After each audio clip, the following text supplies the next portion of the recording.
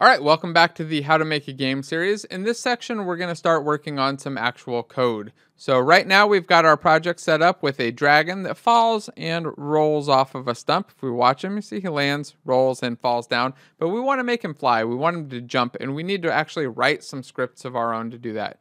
So we're going to start off by going into the Assets folder. We'll just click right here. And then we have an art and a scenes folder. What I usually like to do now is create another folder for my scripts. So I'll right click and hit create. And just remember, right click anywhere in this gray area will give us the context menu. I'll hit create and I'll go up to the top and choose folder. And I'll just name it scripts. There we go. And hit enter. The casing doesn't necessarily matter, but I like to make them all match. Now I'm going to go into that folder. I could just hit enter or double click on it to go into there. Or I can even click over here. And it says I've got an empty folder. This is where we're going to create all of our code for this game. So I'll right click in this area, hit create again, or select create, and then choose C# script. It's the second one from the top. I'll click on that. It's going to give me a new script, and it's going to have a default name of new behavior, and it's in edit mode, so I can start typing. And I'm going to name this jump. This is going to be my dragon script for jumping. It's just going to handle jumping. So I'm going to name it jump with a capital J. Again, the casing doesn't necessarily matter, but it's good practice to keep it cased like this with a capital J and lowercase ump. Now I want to open this up. I can do that by hitting enter on it or just double clicking. If it doesn't open for you, just try double clicking again. Perhaps you may have missed it. Sometimes it clicks too slow or it goes into edit mode. Now my code has opened up in a code editor called Visual Studio made by Microsoft. If you're on a Mac, it may be a slightly different editor. The editors keep changing. And if you're on Windows, it could be a newer version of Visual Studio even. Or sometimes I like to use JetBrains Writer IDE for this. It doesn't really matter what your editor is. It's going to look pretty similar. And you should have a class file that says jump.cs with text that looks very similar to this. Now I'm going to zoom in and kind of hide all of this extra stuff so we can just focus on what really matters. Let's zoom right in here. So I hold down Control and use the mouse wheel, by the way, to do my zooming. Mouse wheel by itself scrolls up and down. Control and mouse wheel does a zoom. So let's take a peek here. We have a public class named Jump. This is the name that we gave it. This is the part that we really care about. We care about Jump, and we care about some stuff down here in the update. All the rest of this, not super important. In fact, I'm going to clear it out just so that you can see the stuff that we actually care about. So we'll delete out this first line. And to delete a whole line, I can just go to the beginning of it, hold Shift, and hit delete. And then I can do that again on that second one. Both of those grayed out lines were unused. That's why they were grayed out. We also don't need this entire start section. So I'm going to go from line 5 down to line 9 and just delete those.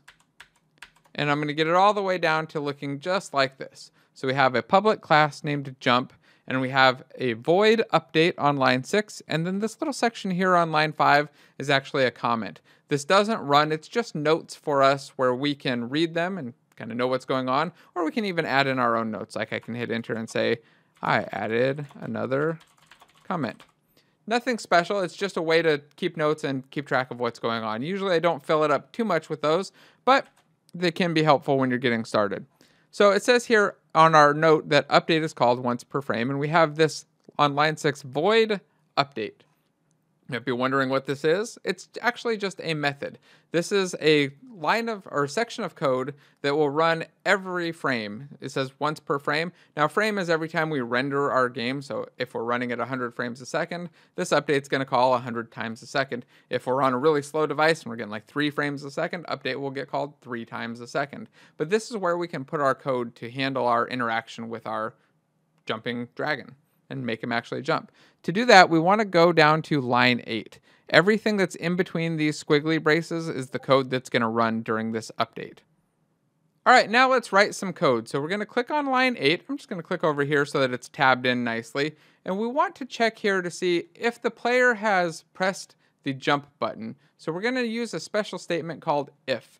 We'll type that in with a lowercase if. Then we need an open parentheses, which is hold down Shift and hit 9. And notice that it automatically added the closing parentheses afterwards. It's just a nice benefit of a good code editor. We want to check something on the input system. To do that, we're going to type in the word input with a capital I, and then hit period. And we should get a nice autocomplete list of the things that are available to us from the input system. You see we have an any key down, a compass, a whole bunch of different things. We want to look for get button down. Notice there's also a get button and a get button up. The main difference here is that get button down is going to work when we click it the first time. Get button up happens when you release a button, and get button is true every frame that you're holding it down. So if we did it on get button, we'd be spamming a jump every frame. So we only want to do it on get button down. Now I can just click on this, double click it, or I can hit enter. And then I'll hit shift and 9 again for another open parentheses, because we need to pass in a parameter for the button name to this get button down method. Get button down is a lot like this update. It's just a method on our input system. Now, if we look here, you'll see that it's auto completed and giving us a little dialog saying it needs a string named button name. Now, a string is just text, so we need quotation marks around it. We'll hold down shift, and it's the quotes, which are right next to enter. And then we need to give it the name of the button. The default button for jump is going to be our Fire 1 button. We'll put that in with a capital F, I-R-E, and then the number 1. So what's going to happen now is if the player has pressed the Fire 1 button, whatever code we put on the next line will run. So I'm going to hit enter at the end of the line. Make sure that you've gone to the end of the line. Don't do it here. Go all the way over and then hit enter. We'll get a new line on line 9. Line 9 will run every frame when the player has pressed the Fire 1 button. So what do we want to do on line 1? Well, we want our rigid body, that component that we added. Let's go take a peek at it real quick.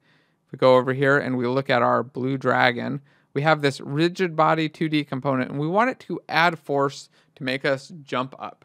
So let's go back to our script. I'll just double click the jump script again. And we need to get the rigid body component with a special method called getComponent. Pretty easy to use, right? Nice name for it. So say getComponent. And then we need the less than sign. That's shift and the key just to the right of M. And it's going to automatically add the greater than sign. And we use this, notice it has a T in there. We use the greater than, less than around a class type to specify a specific type or a component that we're going to get. And we want to get the rigid body 2D component. So go rigid body 2D. Oh, look, autocomplete. This is the way I do it most of the time, by the way. Don't just type it out, find it, and hit enter. I got the rigid body 2D. Now make sure that you don't get rigid body. If you do, this is not going to work. You're going to run into problems, get confused, and struggle with it. Make sure that it's the 2D with the capital D. Now at the end, we need to move just to the right of that greater than symbol. We need to add another parenthesis. So shift 9, and it automatically added the closing parentheses. I'm going to move to the right. What that's doing here is saying, hey, get this component. And then the parentheses is kind of like the thing telling it to execute that. Like, go do this, and then we'll have a component that we can use. Now, we want to use that component. We'll hit period, and we can call a method on it. So we'll scroll up to the top and look for add force. It's actually all the way at the top. Notice that these are in alphabetical order. So I'll click on it, and I'll just hit enter. And again, we need another open parentheses, which was shift and 9. And then finally, we need to give it a force amount. So this is the amount that we want to add to our dragon to make him go flying away. You might wonder, like, what the hell should this value be? I don't know. How are we going to figure it out? Not a problem. What we're going to do is use a variable instead. So we'll call this jump force. I'm just going to type out the words jump force, just like that. Now, we have a lot of red squiggly lines. If you're not used to a code editor, you might be thinking, hey, this is probably just spelled wrong. These look like the spelling errors, right? They're not actually, though. We have 2 errors here, and we put the mouse over, we can see what they are. The first says that the name jump force does not exist in the current context. Show potential fixes. It says Alt-Enter or Control Period. Well, let's try that. So I'm going to select it, and I'll just hit Control Period. And it gives me a couple options. I can generate a property, generate a field, a read-only field, or a local. And I'm going to pick generate field. And the reason for this is that I like to shortcut things and do it faster. And once you get used to the hotkeys, this becomes a whole lot quicker. So I'll hit generate field and watch around line 5.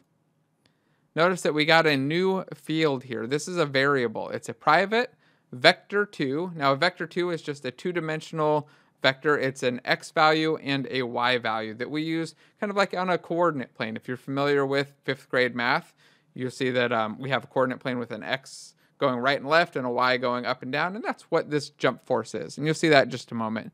So we've got this jump force value, and then we have our little red squiggly that's moved.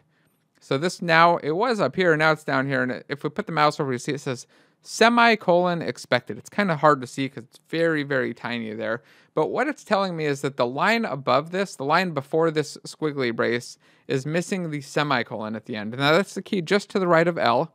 Just add that in with no shift, and it'll fix things up. Notice that it automatically fixed up my indenting. It got rid of the error, and well, that's pretty much it, I guess. But the key point here is that at the end of any statement where we want it to do something, so if we're adding force, or we're telling it to move something or do any specific thing, assign a value, we need a semicolon at the end. The cases where we don't are where we're asking a question. So here, if we have like this if statement, when we're asking it something, we don't need a semicolon. But when we're telling it to do something, we need a semicolon to say this is the end of the command or the statement that we need to do. Now, we have one last thing to do in here. We're going to change this jump force variable from private to something a little less private. We're going to make this public. We're going to save that, and then we're going to go back over to the editor. So I hit Control S to save, or go to File and Save All. Should do it. Save off this file. Then we'll go back into Unity, and we're going to select our blue dragon again. Now, it may take a moment. See the little spinner down there? That shows that Unity is updating our code. It's recompiling. Now, if we didn't get that, if something looks wrong and it's not quite working, you may have an error down below. I need to take a peek, go to the console tab, and just look and see if there's an error there. In fact, let's go introduce one before we go further. Let's go remove this semicolon. I'm just going to do this. You don't have to follow along if you don't want to. And I'm going to save with that error, and then I'm going to go back into Unity, and let's see what that looks like.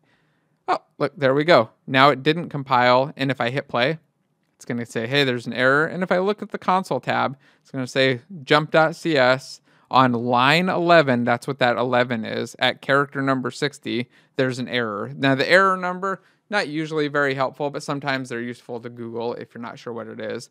But in this case, it's just saying it's a semicolon expected. So that's the error. This is the file, and this is the line number. That's the most important part here. The file and the line number really help you kind of figure out the problem. Now, if we double click on the error, it'll take us right back here. And I'll add that semicolon, save, and we'll go back into Unity. Let's hit play and see what happens. See if we can jump. So we hit play. And I'm just going to start clicking on the game view once it goes. And nothing happens. We're getting close. Let's scroll down. Look at our blue dragon. We haven't actually added our jump script to him. So to do that, I'm going to go back to my project view.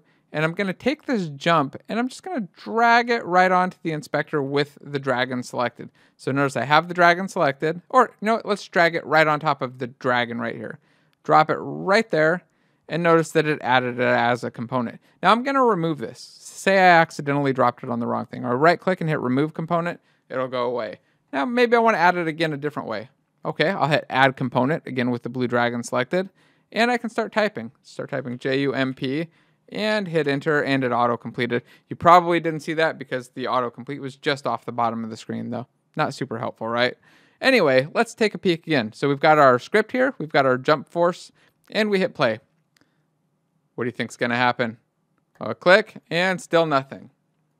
All right, we've got one more little change to do. We need to actually assign a value to our jump force. Now, remember, X on a coordinate plane is left and right. Oh, I did that wrong. Left and right. And then Y is up and down. So we want to give it a Y value, and we want it to be a positive Y value to go upward. Now, you could try experimenting with different values. I'm going to put in a value of 500 because I've played with this enough to know that 500 feels pretty good. I'll hit play and then start clicking. And you'll see that I now bounce up and down, and I can even roll on that and bounce and go flying forward. Lots of fun, right? Oh, can I click and get back on there? Went flying way off the screen.